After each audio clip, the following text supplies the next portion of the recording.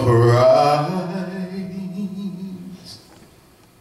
Since Jesus, take your time, has changed my whole life. Yeah, sing it.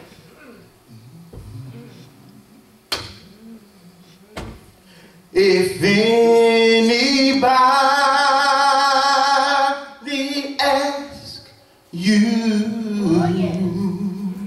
just who I am,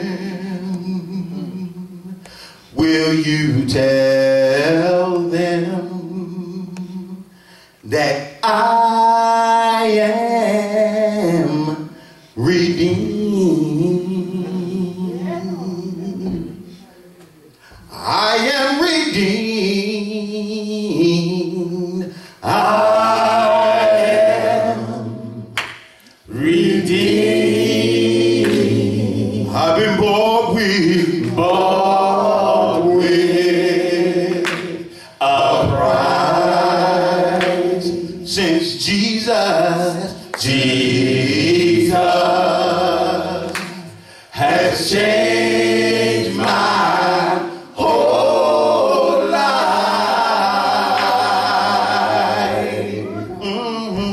If anybody asks you,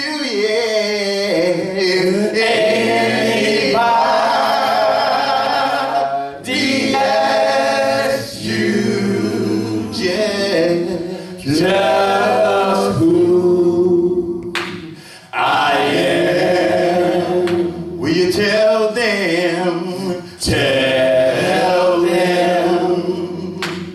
that I am redeemed?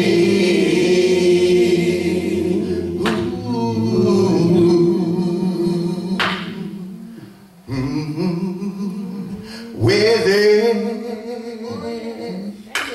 was hate, love now it abides.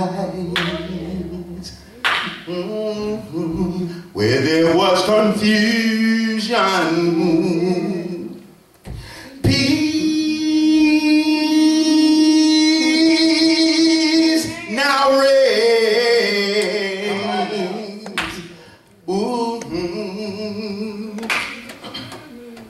I am walking with Jesus. Oh yeah. See, I'm a child of the King. And it's all because I am redeemed.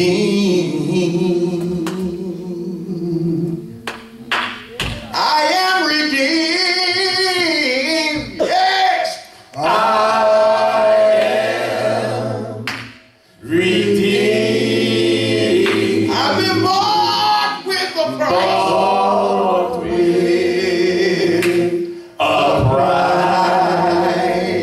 Since Jesus has changed my whole life. If anybody asks you, if anybody asks you, say yes, just who I am. Tell them that I am redeemed.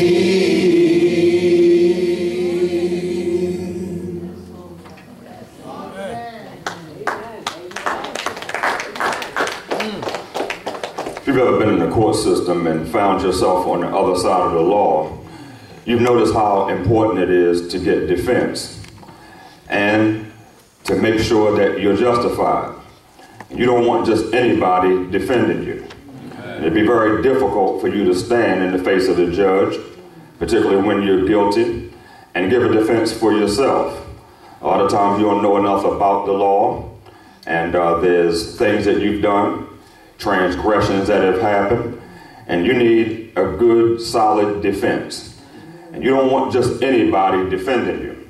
You want somebody who knows the law, ins and outs, who knows the fine print, somebody who's going to be committed, dedicated to your cause, knows how to speak to the judge, and somebody who all out cares about your cause, and somebody who's capable of making your case. It'd be very hard for you to make a case for yourself because you're guilty, and because there are certain things you've done that are worthy of punishment, and possibly the sentence that the judge would give would be one that you deserve and one that has to happen because there's been a violation, but yet there needs to be a defense as to what probably motivated it, probably what maybe have happened altogether, and possibly to lighten up the punishment, if not remove it altogether. And so you need a defender. You need somebody to stand in the gap. You need somebody who's worthy and capable of doing just that. And that's not somebody you're going to look for that doesn't care, that is a novice, somebody who doesn't know what they're doing, they don't know the law, they can't make a case for themselves, let alone make a case for you. And that's not something you want to commit your time and money to. You want someone who's going to be totally, absolutely responsible and committed to your case. In fact, there ought to be a sort of a credit report and something you can trace to show that they've done it for somebody else. And because they've done it for others at a great success rate, that they can do it for you. And so this individual who's going to act as a lawyer to stand for you ought to be very reliable, and they ought to be very credible. And there are people who pay thousands and thousands of dollars to get people to defend their cases, and yes, they may win them. But when it comes down to life, the bottom line is you and I still have to make a case for ourselves, because there are certain things that we still do owe. As a matter of fact, you're born in the negative. You're born headed for punishment. And although you might beat a traffic ticket, you might beat a domestic, you might get around some kind of civil violation, you still owe where your soul and sin is concerned. And many people may even get people to lie on their behalf, do things that are twisted where the law is concerned on their behalf. And if the truth be told, there are many even public defenders and lawyers that work together for money's sake to get people off. And so justice is not really truly served. And so although you may have gotten around the court system, you didn't get around God's system. God is the one who is the head. He sees all. He's in full authority, and he's the ultimate judge. And so according to him, his law and righteousness and his high standards, everybody is born in sin and headed and worthy of punishment. And so with that, also, God is one who loves, and God is one who's just. And so with that commitment and with that responsibility, God takes it upon himself to offer relief from that penalty. With that, there has to be not only a good, but the best lawyer to convince God on the behalf of the offender. There has to be a great defender, one who is capable of speaking totally for the one who is guilty of the sin and completely wiping it away and justifying them altogether. Well, you're not going to be able to call some firm somewhere with 3 or 4 people together in a corporation and get it done. No matter what their track record is, no matter how much money you pay, they're not going to be able to deal with the sin that you have to give an account for. There's no lawyer that's going to be able to stand for you where God is concerned, except for one. And his name is the Lord Jesus Christ, and he is our great lawyer. As a matter of fact, as the Bible says, what we're going to look at in a moment, is that he's our great mediator. He is our great, that is the great mediator, meaning that he is a dispute settler. He's one who can and will stand in the gap. And he's one who can relieve the dispute between an individual and God. Because yes, You're born, I'm born, everybody is born in variance against God. Born guilty of sin where a holy and righteous God is concerned and in need of mediation. You may not think you need mediation, but when it comes down to sin, the truth be told, you need somebody to stand in the gap. And that's not something you want to discover the reality of when you die, when you have to give an account for all your sins and you don't have enough. You want to make sure that you have a justifier, which can't be you, can't be your parents, can't be your siblings, can't be your spouse, because they don't have enough. They don't have enough reliability. They don't have enough credibility. They don't, listen, you can't pay them enough money to stand in the gap. It has to be one who is accepted by the great judge, that is God, to stand on your behalf and plead your case for you completely and justify you before himself. And so that one, we know, as born-again believers, is the Lord Jesus Christ. And so that's what we're going to work on in this part of our series, where we're dealing with making the Jesus case. Making the Jesus case. That is an apologetic form and stance and testimony for speaking about the Lord Jesus Christ. There are all kinds of lies, all kinds of accusations, and all kinds of testimonies against Christ. But we know that Jesus Christ is the way, the truth, and the life. And so with our lives, we have to make a case for the Lord Jesus Christ. But the problem is, you and I haven't been guilty. We have to make a case that Jesus Christ is worthy to be made a case for, number one, and that he is capable of making a case for us. Because he does have to make a case for us. Otherwise, we're still in sin, owing every single bit of penalty that's required. And so you and I in our lives are on the witness stand continually, having to testify and witness about who Jesus is before a world that constantly accuses him. Before this court system that's on the platform of this world, with a system that's anti-Christ, that speaks against Christ, you and I have to constantly stand with a testimony to prove that Jesus Christ is who he claims to be. And he's done the work that he said he was going to do, and he's going to continue to do the work that he said he's going to do. In fact, we declare that he's all sufficient, he's number one, and he's in full authority. That's the case that you and I make for Christ repeatedly. The same time, Jesus Christ has and will continue to make a case for us. Why? Because there are accusations against us continually. Where do we stand? Who do we know? Is Jesus Christ real? Will we continue to be committed? Will we continue to be reliable? Will we continue to stand on Jesus? Just who is this Jesus? That's one thing that the world says. There's always opposition. As a matter of fact, Satan is the accuser of the brethren. Constantly trying to accuse God before us, constantly trying to accuse each other before God. And so we have to make a case for the Lord Jesus Christ. But one thing many probably never think about is the fact that at one time, before we were saved, that Jesus, that God himself had a case against us. As a matter of fact, he had a problem with every single thing and every single part of our being. And we were born in sin, and sin can't stand in the presence of a holy God. So with that, there's a variance between the human being and God, and there's a case that needs to be made, and there's justification that needs to take place immediately. And it has to happen before death occurs. And it has to be worthy. Well, how could God be angry with me? He's all loving. He's a good God.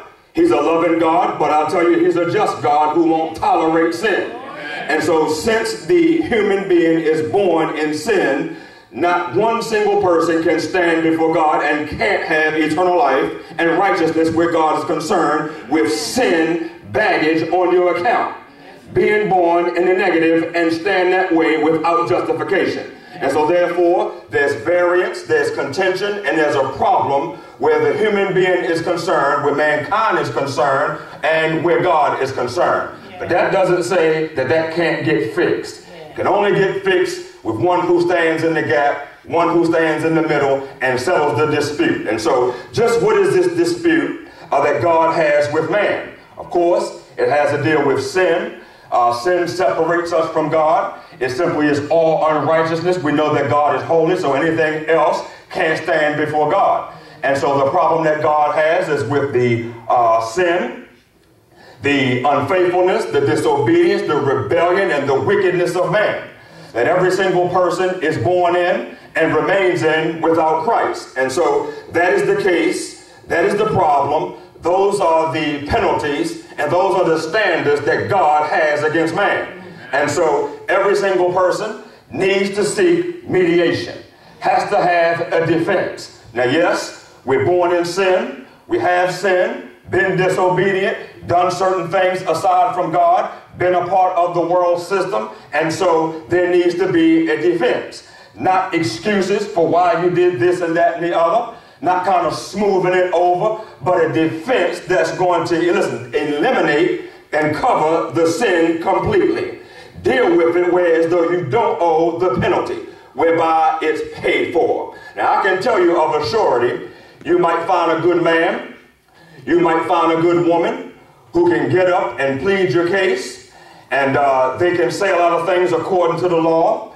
They can somewhat justify you. They can reduce the payment you have to pay. They can possibly keep you from going to jail or reduce the sentences somehow and convince the judge one way or another, and they might get you over. As a matter of fact, the case might get settled, and so somebody might say, well, that's enough. I got my good lawyer, that's all I need. But I can guarantee you there's not one lawyer, not one firm, not one place you can go to where that lawyer will die for your case. Amen. Will die and give his or her life on your behalf. They won't shed a drop of blood to get you off. You might pay them a lot of money. They might go through a lot of cases, do a lot of things. It might drag on. They might get you off. It might take time. They might read documents. They might go through all the things they have to go through, and they might get before the judge. Some may even be willing to look or sound like a fool on your behalf.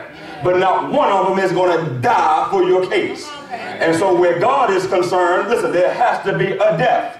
Because not one single good work that you and I can put before God will justify us before him. You and I can't say, well, I've done this good over here and I've done this and that over there, and we can give God a list and God will somehow accept it. Yes, it might be a mighty good, extensive list of good deeds and good things, but yet it's not enough to deal with the complete sin debt. The debt is just too high, it's too much, it's too big of a price to be paid, and none of your good works, none of the bad things that you don't do, nobody else covering you, no amount of money will get you off and out of the debt that you and I owe. The only thing that it's going to take is a bloodshed. The only thing that's going to take is death. Well, somebody says, well, what about my bloodshed? And all my blood, sweat, and tears, and all the work that I did, it's just not enough. Well, what about the price that I paid? It's not enough. What about how hard I work? It's not going to amount to what it is that the price is that has to be paid. In fact, all of our sin requires our lives completely. It requires a death. Now, let's just say you could die, and God would somehow say your death is the thing that is required, and you die, and that's it. Well, your bloodshed is not pure enough. It's not enough to measure up. In fact, you'll die, and because of the penalty on sin, you won't rise again, and your life won't matter, not one single bit. That'll be eternal damnation forever. Amen. There has to be the purest bloodshed possible. There has to be the holiest life given as a sacrifice possible to complete the debt. Yeah. And there has to be the power of a resurrection and the promise of eternal life. Not one single person can get that done in and of themselves. No group, no corporation can get it done. No representative can get it done at all. There has to be a complete, watch this, a complete and perfect mediator. Amen. With a death from a life that's worthy enough to sacrifice, with blood that was shed, with the work that's complete enough to satisfy God's righteous judgment upon man. No man can do it in and of themselves. No woman can do it in and of themselves. No group can do it in and of themselves. But yet it can be done. Amen. And it has been done. It's been executed by God himself, emptying himself into the great mediator, the great man, the Lord Jesus Christ. Amen. That's why he is our great, all-powerful, all-worthy, authoritative mediator. Amen. He's the one that you and I go to. He's the one that you and I call on. He's the one that is our great and greatest defense. He can cover every single thing that you and I have done, that you and I can think, and that you and I will do. Now, that doesn't give you a license to go out and sin all over the place, but what it does is it gives you coverage based on repentance, and a life who by faith and obedience is submitted completely to him. You get coverage by the great mediator. And I can tell you he's the one who has never lost a case, quite capable of defending any case or whatever you're guilty of, whatever you come in with. No matter how much of a mess has been made, he's capable of covering it because his blood is acceptable. His life is acceptable, and it's the very thing that God will look at and accept as being coverage for the life of the sinner. And so that's what I want to look at very briefly in this part of this message and this series is Jesus, our great mediator. That is, he's the one that settles all of our disputes. Not only does he settle the disputes, but he lays out workable, watch this, workable settlements.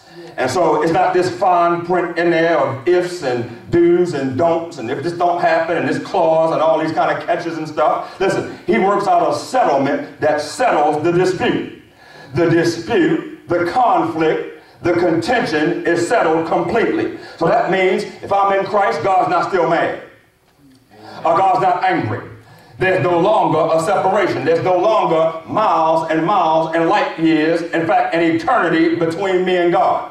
That settles it. I believe Jesus, he did the work on the cross for it. He set up the terms and conditions of a new covenant. It was by his bloodshed. God accepts it. I'm now justified, and I'm in the family of God completely. To be taken, plucked out, separated, no more. I'm completely in the Lord Jesus Christ and in the family of God because of my great mediator, because of this new covenant, this new contract, this new agreement that God himself drew up the terms and conditions and that Jesus Christ settled based on his death. Basically, what the case says in the courtroom is this. You were a sinner, you did owe, your crimes were punishable under the law, but now through Jesus Christ and his death and his bloodshed, now you're paid in full. You're now redeemed. The ransom has been paid. The penalty and the punishment has been lifted based on what not all your works accomplished, not what all your not doing certain things got done, but what Jesus Christ did on the cross. And now listen, your relationship to him. Being that he's your great lawyer, he's your great defender, you're in him. God sees the death of the Lord Jesus Christ. He sees that you've got now blood coverage with Jesus, so that settles the case. So now there's no longer a case against you. That's what you and I have to put in a package on the witness stand, and that's what we show the world is that there's now no condemnation to those who are in Christ Jesus, who don't live their life after the flesh, but according to the Spirit of God. Now I'm justified in the Lord Jesus Christ, and my life shows it.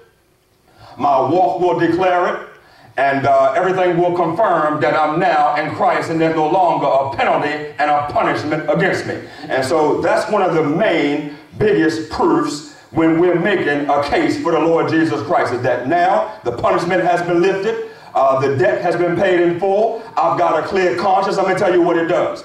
The blood of Jesus Christ, the promise of the Holy Spirit now comes in and purges me from dead works. So now all the things that I did according to the old identity, the old thing that I was, and the old mindset that I had, I know now no longer do it. And I do them based on what I've got as far as the gift of the Holy Spirit and the blood coverage that I have right now, and my account that now is full of Jesus Christ. And full of all the fruit of the Spirit and all the things that I'm now established based on my brand new identity. That's the case for Christ, is that he settled it. I've got the biggest, best, greatest, most authoritative, most complete lawyer. He took it, got it all done. As a matter of fact, he's continuing to get it all done. He died for me. He wasn't some smooth talking, slick lawyer who could outwit the judge. Listen, he got it all done. He paid the price. Victory was won on the cross. And so now I get behind him, and he's my lawyer forever. He's the mediator forever. He settled the dispute. There's only one contract. I don't have to renew anything. I don't have to pay any premium. It's all done completely. And that covenant, all those terms, all those conditions have affected my life completely. In fact, I'm living according to this new contract that I've got. I'm living according to this new covenant that I've got. And listen, That doesn't just stay in your file cabinet somewhere. That doesn't just stay tucked away in a safe somewhere. It's in your heart. And you live it out. You live your life based on the fact that you've got a mediator. You live your life based on the fact that now you're good with God. You're in right standing with God based on the Lord Jesus Christ. That affects your mindset. It affects your life. It affects every single thing that you do. In fact, you're not going to go back in that courtroom all over again with those same charges against you. That's it. There's no case again. So the proof is right there. Listen, Satan may accuse. He may say all kinds of things. He may write all kinds of tickets. He may give all kinds of accusations, but it doesn't stand. God throws it out before it even gets there. Because Jesus Christ took it, listen, he took it on himself on the cross. And so people may make their complaints. Satan may make their complaints, but you don't have to give in to those complaints and things like that and follow all kinds of other things. Why? Because Jesus Christ took care of it. You don't have to stand on that stand again at all. Because it was done once and for all completely. That case was settled when you accepted the Lord Jesus Christ as Lord and personal Savior. You got baptized. You gave your life to the Lord Jesus Christ. That's the only court case that will ever exist. The next thing is really to go before God to receive your rewards and judgment. That's the only other thing you'll see where the great judge is concerned. Never to go back again. But yet you've got sinners over and over again, go back over and over again, not living their lives settled because the case where God is concerned is not settled at all. And so with that, I'm glad that there's no amount of good works that I just have to do to earn it. Good works are done because of what he did. And the Lord Jesus Christ on the inside of my life, the Holy Spirit living on the inside of my life. Now my life is hid with Christ and God. Now I want to serve the Lord Jesus Christ. Now the Holy Spirit flows through my life and the evidence is very clear. And so when people say this is that and the other, you didn't do this, that, and the other, based on the fruit of the Spirit, listen, God will continue to advocate the case. The Holy Spirit, the Lord Jesus Christ, will continue to speak for you. When was the last time you had what seemed like one of these good lies against you? And Satan accused you of certain things and said you weren't this, weren't that, wasn't measuring up to this and that and the other. It seemed like you had a whole committee against you. And it seemed like it was clear and convincing. But God, listen, right in the nick of time, stepped in and stood and pleaded your case. And spoke it in such a way where everybody that needed to hear it, everybody that needed to see it, saw it.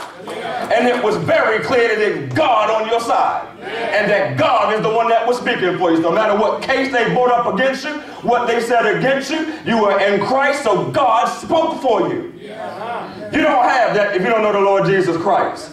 He'll always plead your case. In fact, he'll say, you know what? You can say what you want, and you can bring up all these charges, put them in my face. Matter of fact, get them out of my face because that's my child.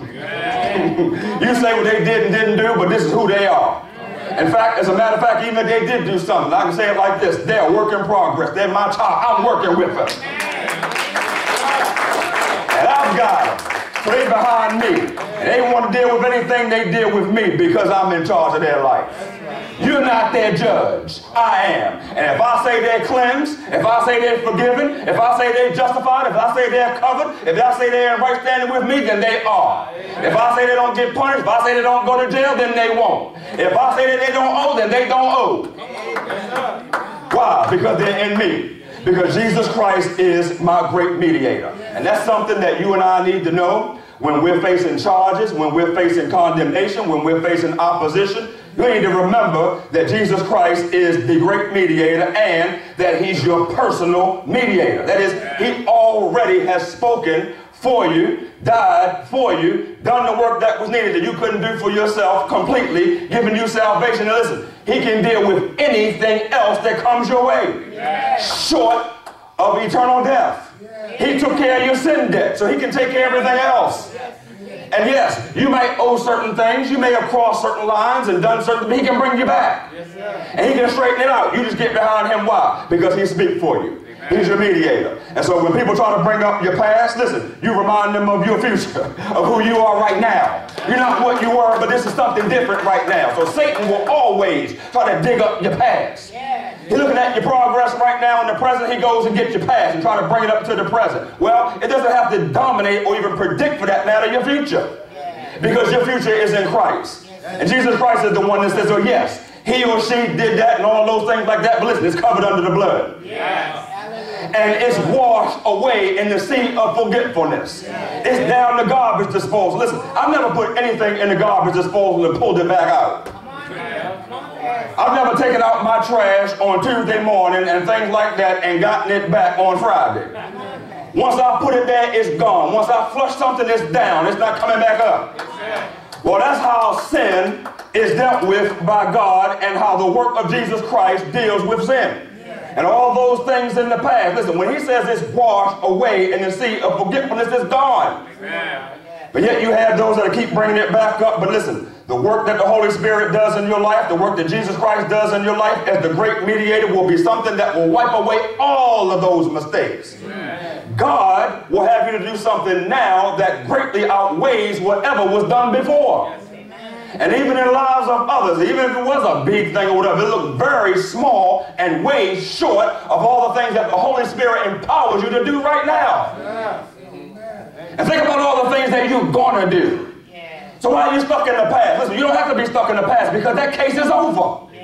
It's already done. And victory was already won because Jesus Christ is our great mediator. So with that, take your Bible, if you will. We're going to look at Hebrews chapter 9, just a few verses. We don't have a lot of time. We're going to get there. But first, I want you to go to 1 Timothy and chapter 2. And what you're going to see is the Apostle Paul, like we're going to see in Hebrews, like we've been dealing with this series. And you're going to see where Paul is giving some very clear-cut instructions to young Timothy, who is in the pastorate. In fact, he's been a good protege of Paul, and Paul has given him a lot of instructions. And so now Paul is on sort of the tail end of his ministry, which was a great ministry that we're still benefiting from right here and right now by the grace of God. And so he's given some instructions to this young pastor and what to do where setting up church is concerned. And so Timothy needed to know about structure and order and how to get everything done. And Paul knew that he would face some opposition, which he did. And he would face some persecution, which he had by those false teachers and those Judaizers and things like that, were nothing about themselves, wasn't really teaching about Jesus. They were pushing the law and all that kind of stuff for their own benefits and their own personal gain. So Paul wanted to make sure that Timothy didn't get overwhelmed and discouraged, even to the point of kind of backing up out of the ministry. Definitely he didn't want them blending in with those things. And so Paul gave Timothy a couple of letters which really laid down everything that needed to be done where the church was concerned. Because you had going forward the building of the church and the body of Christ, of course, and the kingdom of God on earth through the church. And so Paul, under the inspiration of God, wanted to make sure that order was set. And so Timothy, having a heart for God and really serving where Paul was concerned and being dedicated, being committed, needed to know these things. And so Paul gives him quite a bit of really good instructions. And so in his first letter or epistle to Timothy, Paul is giving him some very valuable instructions. So look at chapter 2. Of course, we don't have time to go through every one of them, but I want to look at this one in particular for the sake of this context that we're working on today. And Paul is telling Timothy to pray for all men. So the basis of every single thing that Paul tells Timothy is going to be prayer.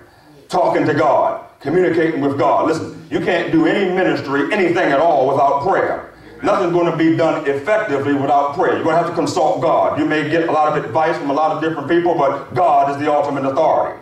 In fact, God is the ultimate source. And so Paul is making sure that Timothy knows his source and that he translates that to the parishioners, that they know who their source is, because it's real easy to get off track and get involved in materialism and get overwhelmed by opposition and things like that. And so Paul wanted to make sure that Timothy's focus was in the right direction, and he wanted to make sure that the parishioners' focus in the church was in the right direction. So look at what the Apostle Paul says, chapter 2 in 1 Timothy. He says, "Therefore, I exhort, first of all, that supplications, prayers, intercessions, and giving of thanks be made for all men." Look at what he lays down first. And he's really trying to drive this home to make sure that intercession and prayers is done.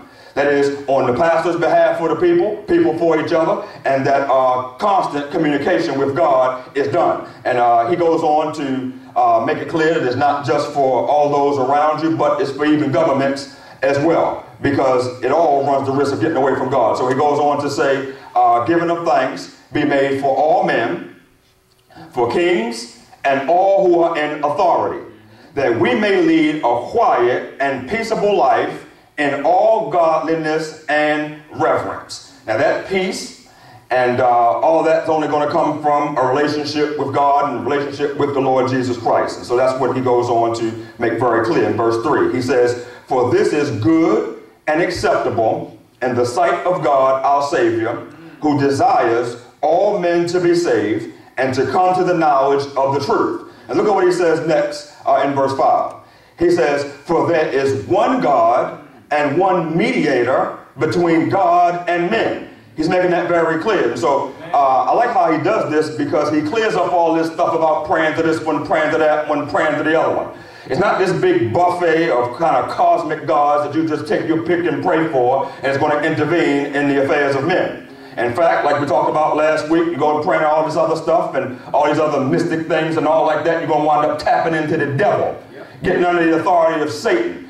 He says there's only one God and one mediator between God and man. So you're talking about connecting with God and staying connected with God. That's only going to come through his son, the Lord Jesus Christ. And so let's not get this thing twisted about who to pray to and who to pray for and how to pray. Jesus made it very clear how to pray. He laid down the structure in the Lord's Prayer. He spoke about it. And see, he's the one that connects us. Listen, he's the great intercessor and mediator that connects us to God. And so let's get it settled right now who to pray through. Pray to God and pray through the Lord Jesus Christ. And so he says, "For this is good, acceptable in the sight of God, our Savior, who desires all men to be saved and comes to knowledge of the truth." That's the will of God. He says, "For there is one God, one mediator between God and men, the man Christ Jesus." That is God in the flesh. Recognizing that Jesus Christ is God in the flesh. Every spirit that is of God will recognize and acknowledge that Jesus Christ is God in the flesh. There's no sense in praying if you don't accept the lordship of the Lord Jesus Christ. If you don't accept the fact and the truth that Jesus Christ is God in the flesh, there's no sense in praying, because your belief system is warped. You don't know the truth. And so knowing the man, Jesus Christ, is how you and I come in right relationship with God. And Paul makes that clear. And he goes on to say this. He says, "Who gave himself a ransom for all." So that's the payment that had to be paid where God was concerned. There's the debt. There's what was owed. That's what was cleared up. That's what took care of the account. Who? The Lord Jesus Christ. And so there's no sense in praying to somebody else and all these things that people come up with and all that thing like that. It's coming through the Lord Jesus Christ, who did what? Gave his life a ransom. Amen. Who gave his life a sacrifice, who offered redemption. It's through him that you and I get saved. It's through him and I, listen, it's through him that you and I have right standing with God. Amen. And so he says, who gave his life a ransom for all, to be testified in due time. That is, that testimony stands complete. That testimony stands forever. And the reaping altogether of that where eternal life is concerned is going to be totally and full. It was done on the cross, but that complete cash-in will be at the day of redemption when you and I come into the kingdom. So that means that lasts forever. That's eternal. It's not something that's going to cover a payment for a year or 2 years, 5 years, and that's it. It's not some little lease that you just take out somewhere. That's not what the ransom of God does through the Lord Jesus Christ. It takes care of the debt forever. It takes care of the punishment for an eternity. So he says to be testified in due time, for which I was appointed a preacher and an apostle. He says, I am speaking the truth in Christ and not lying. He says, a teacher of the Gentiles in faith and in truth. I don't have time to go all into it, but what the Apostle Paul is doing now too, like he always does, is he's defending his apostleship. And he's defending his apostleship by his conversion, what he used to be and what he is now. And one of the least likely people to be used by God was the Apostle Paul. And you look back at his story and his stance and the things that he was doing, he would seem like the last person that God would call to do anything. But yet he was called to do this great thing, and that is minister to the Gentiles and present the kingdom of God to the Gentiles in Christ Jesus. You're talking about somebody who was dead set against believers. Somebody who was steeped in the law and the sacrificial system and all kinds of legalities and all those kinds of things. It was Paul. But he was knocked down and commissioned by the Lord Jesus Christ, turned around, and his spiritual eyes were open, and look at what he's accomplished. And look at what things he's done. And now he's at the end of it with this great solid testimony about the Lord Jesus Christ. I mean, clear, convincing evidence of what God will do. It's in the Apostle Paul. And so he's defending his apostleship. He says, I'm a preacher and speaking the truth in Christ.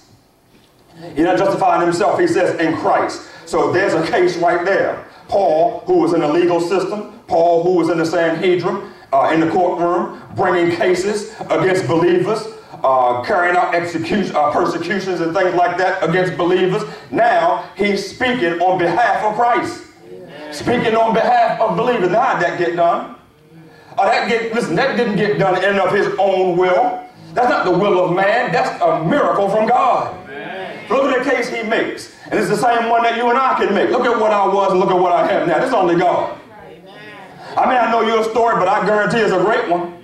I guarantee it's one that you didn't do yourself. I guarantee that it's one that somebody else didn't conjure up. It's God that brought you from where you were to where you are right now. And it's God is the one that's going to take you to where you're going. And I guarantee, I hope that you're convinced that it was God that brought you from darkness to light.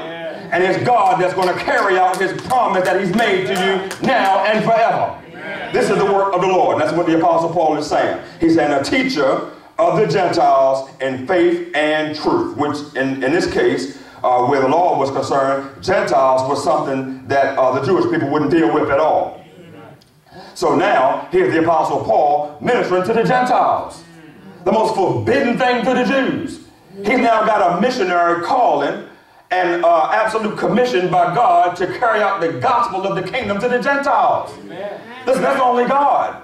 But that's the Apostle Paul's testimony. And you and I will have the same kind of thing and do the same kind of great works by the power of the Holy Spirit. Briefly, just give me about 5 minutes. Take your Bible, if you will. I want you to go to Hebrews chapter 9, where we left off, and look at verse 11. And what you're going to see is, of course, the Apostle Paul speaking about a better everything. All the things that you were used to before, here Jesus Christ, he's just better than everything. That is, he's above everything. Might be some good things, but Jesus Christ is better. Certain other things may go to a certain point, but it gets to a point and stops, and that's it. In fact, anything that you experience, that's why the Apostle Paul laid out earlier in these chapters, that Jesus Christ is better than everything. He's above all things. So therefore, you might experience some good things because this is God's creation. But don't worship the creation, worship the Creator. Amen.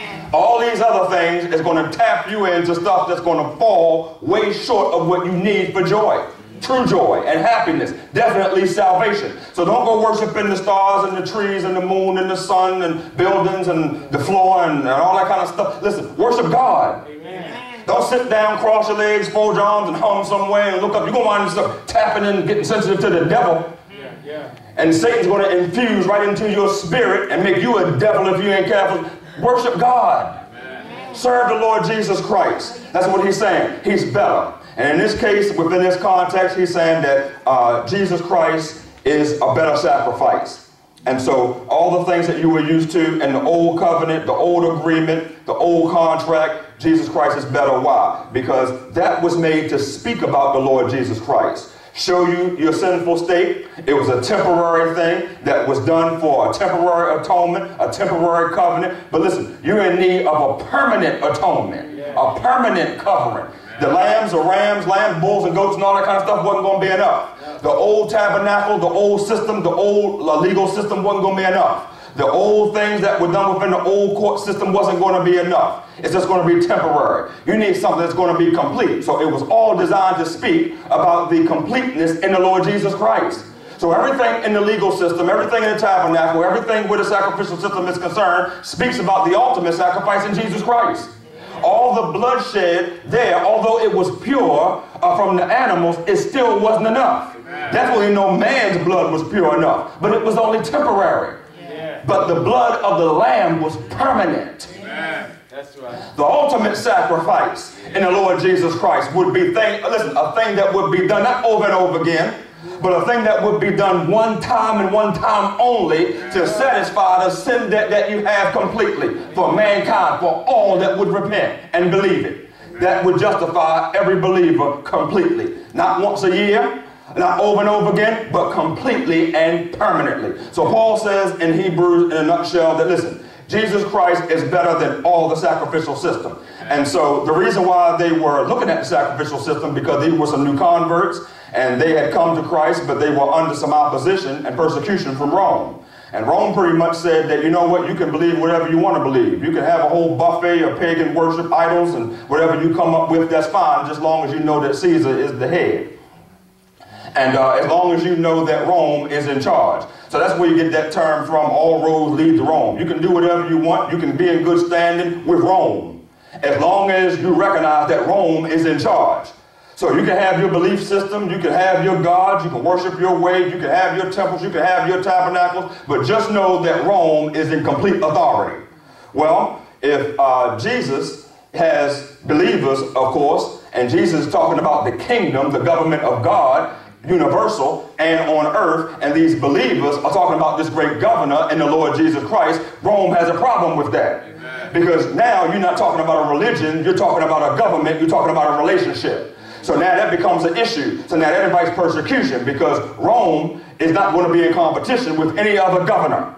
And so these believers are looking at the great governor in the Lord Jesus Christ. So believers testify, even like in its legal terms, where the testimony of a believer basically says that I'm under a brand new government. Yes. The old government is gone. I'm under a new legislature, a new judicial system, and that's God, and that's Jesus Christ. So he's my lawyer, he's my mediator. So Rome is like, whoa, wait a minute now, which lawyer are you talking about? Who's this judge you talking about? Who's this governor you talking about? We deal with Caesar. And we've got all these other ones that do their pagan worship and stuff like that, but they're not talking about governments. They're not talking about authorities. They're not talking about lawyers. Where you come from with this lawyer stuff? Where you come from with this mediation stuff and this government, this kingdom you're talking about? That raises some flags. In fact, that brings about a penalty. So what you had was these brand new believers who believed in Jesus Christ, who talking about a government now are in competition with Caesar. Now they're in competition with Rome, which invites persecution from Rome. So with that persecution, these now new believers were looking at these two governments, and they were kind of making a decision. They say, well, now I'm following the Lord Jesus Christ. He's my great governor, and he's my authority now, and he's my mediator. He's covering me, but now I'm finding myself in trouble with Rome.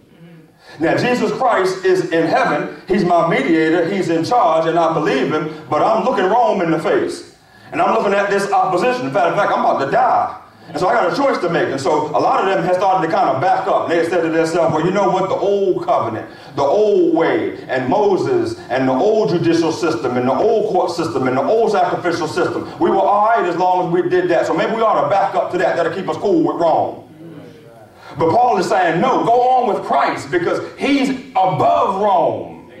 He's in charge. Listen, Jesus Christ is in charge. The brand new contract, the brand new government, the brand new judicial system, the brand new legislature, that's who you stick with, because that's who's going to represent you no matter what you come up against. Amen. So yes, Rome may do a certain thing, but God got you.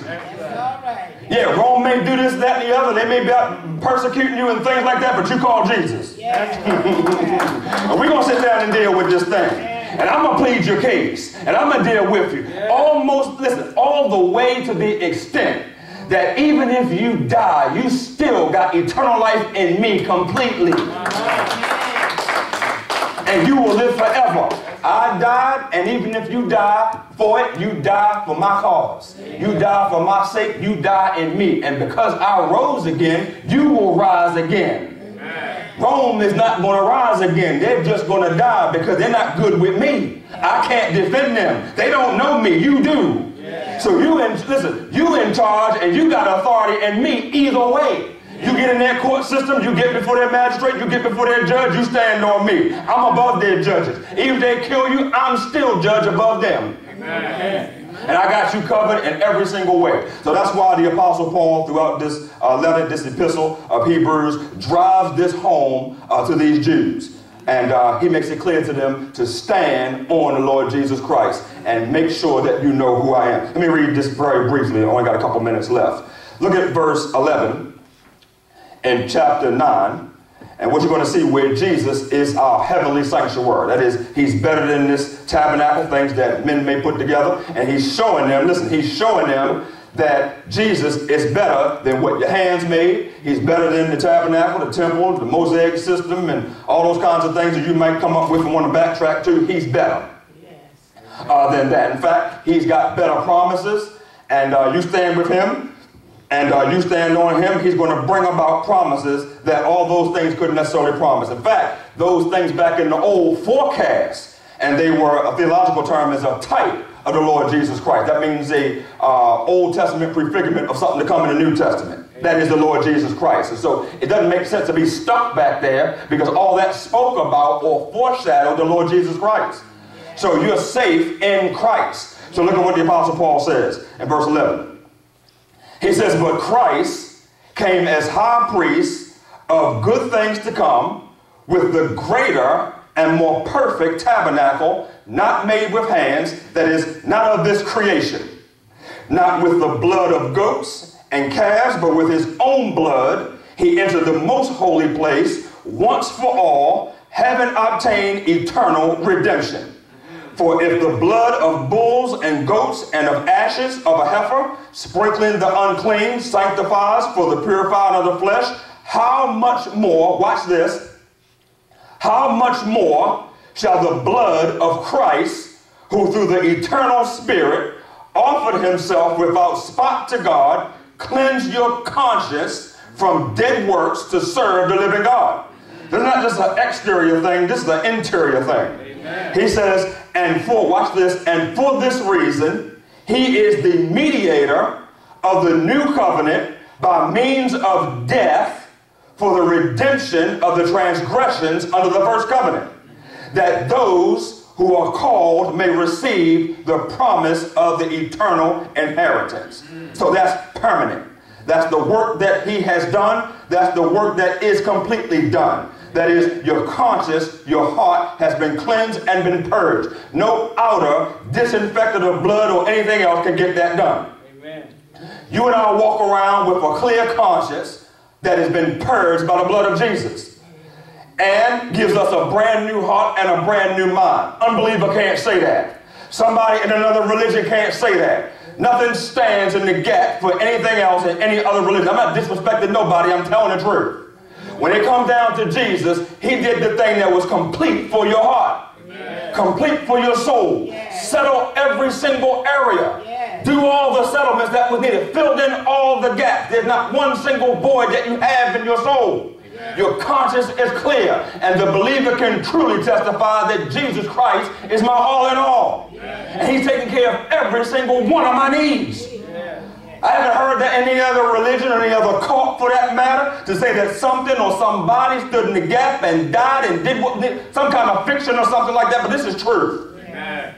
And the evidence is my heart and my mind and my walk and all the things that have been done through the Lord Jesus Christ and the inheritance that we receive. Verse 16 says, for where there is a testament or an agreement or covenant, there must also of necessity be the death of a testator. That is, the one who's going to set the terms and conditions for that covenant, the one who's going to make that thing effective, the one that's going to complete it. Listen, there's going to have to be a death. And a complete death. And so if you and I as believers are going to have eternal life, there's going to have to be the death. There's going to have to be one beyond ours to satisfy the death. That is through the Lord Jesus Christ. He says, for a testament is in force after men are dead, since it has no power at all while the testator lives. Therefore, not even the first covenant was dedicated without blood. For when Moses had spoken every precept to all the people according to the law, he took the blood of calves and goats with water, scarlet wool, hyssop, and sprinkled both the book itself and all the people, saying, this is the blood of the covenant which God hath commanded you. Then likewise he sprinkled with blood both the tabernacle and all the vessels of the ministry, and according to the law, almost all things are purified with blood. And without the shedding of blood, there is no remission. We'll have to stop it right there. He says there is no remission. That is no complete forgiveness. There's no eradication. And with that, there's still guilt. There's still shame. There's not a complete purging. It's an incomplete work. But when it comes down to the blood of Jesus that was shed for the believer, there's a completeness. And the evidence of that completeness is in your life. And the progression is in all the things that the Holy Spirit is working in your life. The finished work that was needed was done on the cross, but now you're made brand new through the Lord Jesus Christ. And so I can show and make a clear and convincing case. I hope you can too, that Jesus Christ is real, Jesus Christ is in charge, and he is my great mediator. Amen. Oh, I want to see him, look upon his face, there to sing forever of his saving grace. On the streets of glory, let me lift my voice. Cares all past, home at last, ever to rejoice. Oh, oh, oh, I want to see him, look upon his face, there to sing forever of his saving grace. On the streets of glory, let me lift my voice. Cares all past, home at last, ever to rejoice. Oh, oh, oh, I want to see him, I look upon his face. There to sing forever of his grace. On the streets of glory, let me lift my voice. Cares all past, I'm home at last, ever to rejoice. I'm going to have to ask you, and I don't care if it's 1,000 times, as long as I got breath in my body and as long as I'm living, I'm going to ask you this question, because I want to make sure, and I want you to be totally sure, or anybody who hasn't thought about it, I want you to consider whether you know the Lord Jesus Christ or not, whether your soul is saved. You need to think about your soul. Maybe you've never given it a lot of thought. You thought about your body, you thought about your residence, but you never thought about your soul. Well, that's the most important thing, because that's what's going to live forever. When your body dies, when something happens to your residence, something happens to your vehicle, something happens to whatever, another person, whatever the case may be, your soul goes on forever. But the biggest question is, where is your soul going to be spent? Who is going to be in charge of your soul? That's what's going to determine where you spend eternity. Your soul is your mind, your will, your determination, decision making, the essence of you, the real you, the part you don't see, but it's in you, what makes up your being, your body, soul, and spirit. So your soul keeps on going. Your consciousness keeps on going. That's going to have to be covered. It's going to have to be right. It's going to have to be right with God.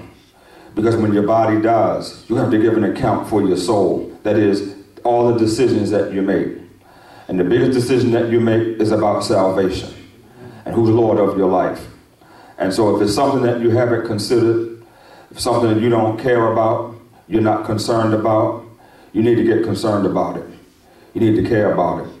In the same way you take care of your body or whatever, you need to take care of your soul. In fact, more importantly, you need to take care of your soul. The best way to take care of your soul is to repent and turn from sin and turn to the Lord Jesus Christ, because he's the one that can regulate and maintain and sustain your soul. He wants complete charge of your soul. And what will happen is, when you believe Jesus, you turn from sin, the Holy Spirit will come into your life. Don't ask me how it happens, it just does. He comes into your life and he takes control of your soul. Gives you a brand new way of thinking and doing everything. Gives you a brand new consciousness. As a matter of fact, you become God conscious. and wanting to do the things of God and wanting to serve God. And that's how you're saved. You're saved by the sealing of the Holy Spirit in your life based on your belief in the Lord Jesus Christ. That's how you get saved. So you need to get saved right away, today, if possible, because you're not promised the rest of this day. You're not promised tomorrow. It could come to a point where your body, soul, and spirit is separate. That's the definition of death, whereby your spirit and your soul get separated from your body. At that point, you can't put it back in. And there's no guarantee you'll get it pumped back in. The only way it can go back in at that time or whatever is by the authority of God. You're not guaranteed that. Amen. Once your soul, spirit, and body are separate, that dissociation takes place, that's it. You're going to have to give an account for your soul. And involved in that is an account you're going to have to give for your sins. And if you didn't know Jesus as Lord and personal Savior, all the sin you were born in, every single sin that you committed, you owe for it. And you don't have enough in your pension, your retirement, or what you've saved up, or what you leave behind to cover it. All those things are going to be left to somebody else to do whatever they're going to do with it. It's not going to hold any weight in judgment. It's not going to mean one bit of difference to God. You're going to have blood coverage. What God is looking for to pay the penalty for sin is whether or not you believe Jesus and whether or not his blood covers your life. That's the only thing that God's going to look for. And so to get that, you're going to have to change your mind today. Turn from your way. Turn from the world's way. Turn from sin and turn to Jesus and believe what he did on the cross for you. Over 2,000 years ago, I can tell you what he did. He died. God came to this earth in flesh form and gave the ultimate sacrifice that no man could do. He died on the cross as it was prophesied. He died, he shed his blood. Not only that, he rose again on the third day. He's living right now. He's in heaven right now. I can tell you what else has happened. There have been prophecies that have forecast not just his coming the first time, but they forecast his coming the second time. It's called the second coming. Amen. He's coming back soon, and very soon. I don't have time to show you all the things that correlate with what you see today going on around you. And even over in the Middle East, it all lines right up completely with what was prophesied as things that show forth the prelude to Jesus Christ's return. Yes, you ought to be afraid. Enough to give your life to Jesus today, because you don't want to be caught with your work undone, particularly where your soul is concerned, because Jesus is going to take his own. He's coming to build the kingdom, the government that established by his death and resurrection for his own. My question to you today, are you his own? Do you belong to him? You may have a mighty good family, very good job, very good group you're a part of, several things that you're connected with, but are you in the body of Christ? Listen, are you in the kingdom of God? You know the Lord Jesus Christ today. Well, if you don't, get to know him. Repent, change your mind. If that's you and you're here, I want to talk to you after service. I want to see which way God is directing you and see what's on your mind. I want to hear from you. Wherever you might be watching from, make it a decision right now. Just say, I give my life to you, Lord, today. Right now, open my heart to you. I need your grace. I need your mercy. I need forgiveness of sins. And I believe what you did on the cross over 2,000 years ago, and I believe it was for me. I accept it. I believe it. It's enough to get saved there. Just that simple. Or maybe you've drifted away. You know the Lord Jesus Christ, but you've done things your way. You've been disappointed. There have been some setbacks in your life. Truth be told, you might be angry with God. Well, get unangry with God. Realize that he's God and you're a servant. And he does things according to his will, in his time, in his way. And maybe your best days are ahead of you. Maybe all the things that you went after, the places that you went, were going to work together for good. Maybe it's all part of the school of hard knocks that you have to go through to get to where God is taking you. Stop everything right from where you are and come on back to fellowship with the Lord Jesus Christ. Again, if that's you, I'd like to talk to you after service. Let me pray for you right now. God, I just want to come in Jesus' name and thank you for just your authority, and thank you for your love, your grace, your mercy, and your justice. I pray, Lord, that you would hide us behind the cross who believe in you. Thank you, Lord, for the fellowship that we have in your Holy Spirit. I pray that you would draw those that you have to be saved to you, to the cross, Father. Do whatever it takes in your permissive will to drive them to the end of themselves, where they'll cry out to you. Thank you, Lord, for the opportunities that they have. And Father, I just feel led for pray for somebody today who might be on their sick bed, leading to becoming their deathbed, and they don't know you. Father, I pray that you would send somebody to minister the gospel of the kingdom to them. Pray, Lord, that you would send somebody just to speak the word of God to them, the gospel to them, the good news of Jesus Christ. And Lord, if there is nobody, I just pray, Father, that you would even possibly in a dream or vision stop by their heart and speak to them right now, Lord, and bring the gospel to their life before they transition. Thank you, Lord, for the cross. Thank you for the bloodshed of Jesus. Thank you, Father, for all that you've done and all you're going to do. In Jesus' name, amen. Amen. This time I'm going to give the benediction. Deacon's going to take charge off camera. We'll have a couple announcements very briefly to be ready to go from there. Let's stand and receive the benediction. And now may the God of all comfort and grace establish your hearts and minds through Christ Jesus, both now and forevermore, until we meet again. In Jesus' name, amen. Amen. Amen. You may be seated.